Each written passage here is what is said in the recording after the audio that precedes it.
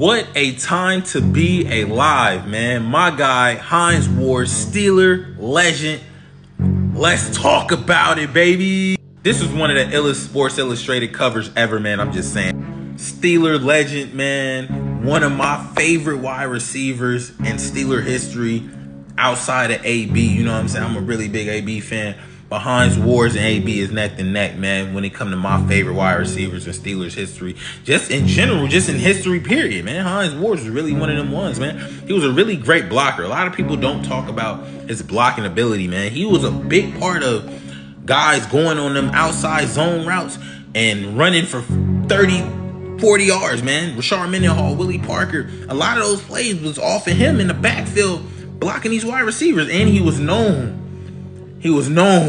for this right here, man. Hines Ward was a different beast, man. When I tell you he took blocking serious, he took it serious to a whole nother level, man. He was known for hits like this. We don't condone this now, but in yesterday's NFL, this was completely legal.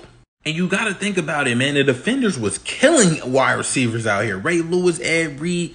So you know Hines Ward had to get an Ed Reed one time. That was just a part of the game, man. I'm going to get my get back some way.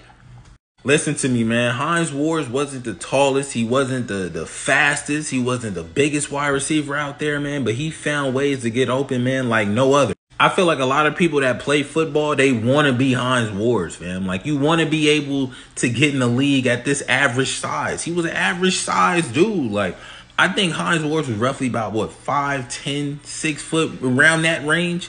He wasn't that tall for real, bro. Like, to be a wide receiver, if you think about it, like in today's day and age, everybody want the big wide receiver, you know, 6'4", 240. This man was an average size human.